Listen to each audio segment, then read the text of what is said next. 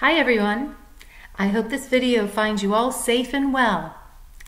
So let me ask you a question. Have you ever had a day where you woke up, it's a great, wonderful day, and you ask your child or your student to do what you think is a simple task, and lo and behold, you do not get the cooperation that you were hoping or looking for?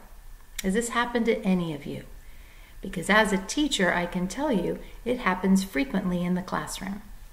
So today we want to talk about why do we offer children two positive choices? Because I think it's important that we understand that there are values in offering children two positive choices. And there are three main reasons why there is great benefit in offering positive choices. The first is it gives some control back to the child. And I think you might think, well, they're upset and they're not cooperative. Why do they need control? Well, actually, sometimes the reason why children aren't cooperating is because they feel a lack of control. So if we offer them two positive choices, of course, whatever the negative thing was that they were doing is not one of the choices. For instance, you've asked your child to clean up their toys, and they say, I don't want to clean up my toys. I'm tired. I don't want to do that now.